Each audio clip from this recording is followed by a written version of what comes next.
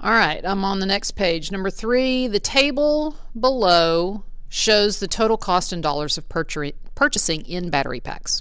So we've got a table, number of battery packs, total cost. And it says to determine the value of f of 18 and tell what it represents in this situation. Well, the first thing I'm going to do is I'm going to notice that the value of f of 1 is 490. And I'm going to look at the table and I'm going to notice that the common difference is 4. So I'm going to use those two items to write an explicit rule. And then I'm going to take that explicit rule and I'm going to substitute in 18. So 490 plus 4 times 17. Why 17? Because remember it's n minus 1, so 18 minus 1. And when I do all of that, I get $72.90.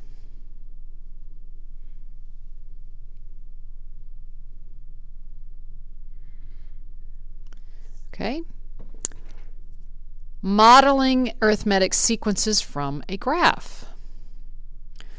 So if you're given a graph of a real-world situation involving an arithmetic sequence, you can construct a function model and use it to solve problems. So what they did is they gave you a graph. From the graph, you can construct a table. So DeAndre collects feather pens. The graph shows the number of feather pens that DeAndre has collected over time in weeks.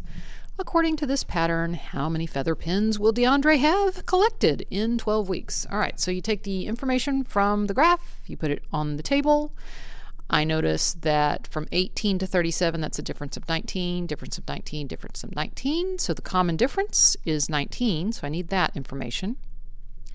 I also need to notice that f of 1 is 18, because I'm going to use that to write my general explicit rule. Okay, so here's your general explicit rule format.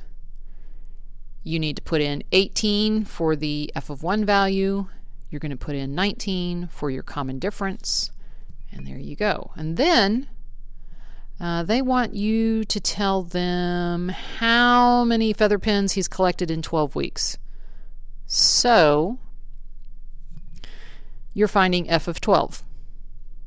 So I just put in 12 for my n. 12 minus 1 gives me 11. So 18 plus 11 times 19, which is 209. And after 12 weeks, DeAndre will have collected 227 feather pens. All right, here's another example on page 174. Eric collects stamps. The graph shows the number of stamps that Eric has collected over time in months. According to this pattern, how many stamps will Eric have collected in 10 months? Okay, so you can take the points from the graph and you can construct a table from them. And then look at the table. Notice what the common difference is. In this case, the common difference is 13. F of 1 is 20. Common difference is 13. All I do is I take those things and I put them into my explicit rule.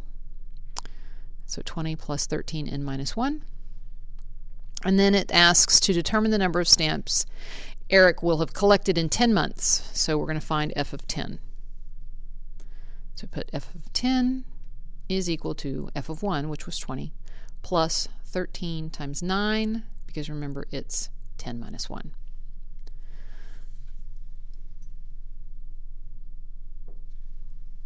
So if this pattern continues, Eric will have collected 137 stamps in 10 months.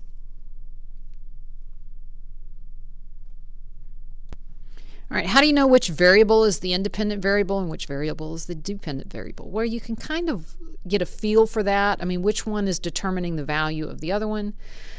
But also in an arithmetic sequence, generally your independent variable in at least the situations that we've seen so far, it's going like 1 and then 2, 3, 4. And the dependent variable is increasing at a set rate as well, but it's increasing by that common difference. Okay.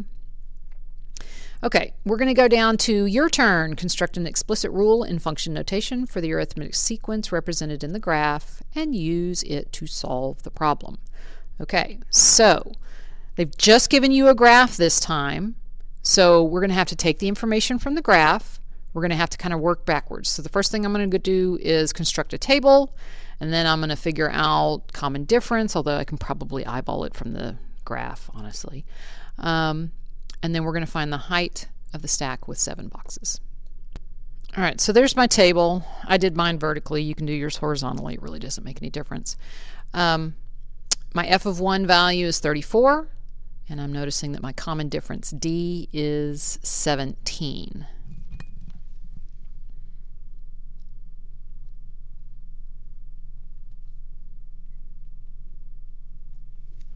Okay, so I'm going to use those and put them into the explicit rule.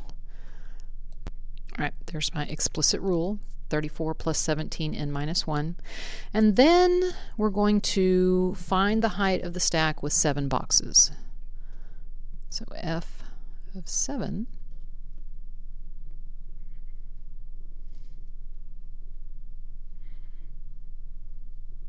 okay.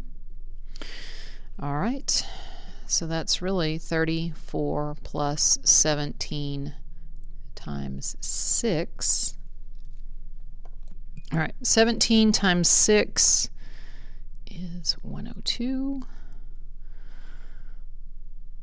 Yeah, because 15 times 6 is 90 plus another 12. Okay.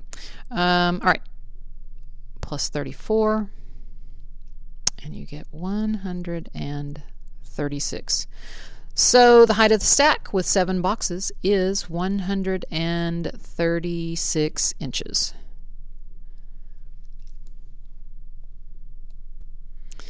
All right, Quan begins to save the same amount each month to save for a future shopping trip. The graph shows total amount she saved after each month in what will be the total amount Quinn has saved after 12 months. All right, so we just have 4 points on the graph. First thing I'm going to do is this. 1 and 250, 2 and 300, 3 and 350, 4 and 400. Okay, it becomes pretty obvious that the common difference is 50, and my first value is 250. Ooh, I'm running around a room. Okay, 250.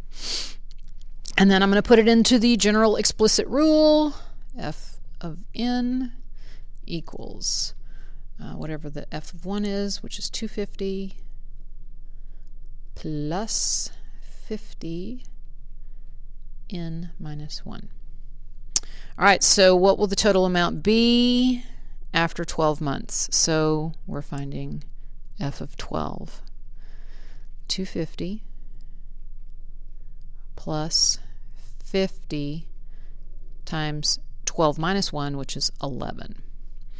11 times 5 is 55, so 11 times 50 is 550. And 550 plus 250, last time I checked, was 800.